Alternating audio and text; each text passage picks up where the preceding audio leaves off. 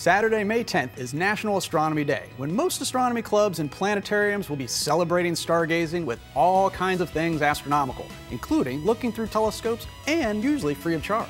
Plus, there will be 3 bright planets visible on Astronomy Day. Let's show you. Okay, we've got our skies set up for Astronomy Day, Saturday, May 10th, just after sunset, facing west, where you'll see the bright planet Jupiter, which has been providing a spectacular sky show for the past few months. Just above Jupiter, you'll also see Castor and Pollux, the twin stars of Gemini.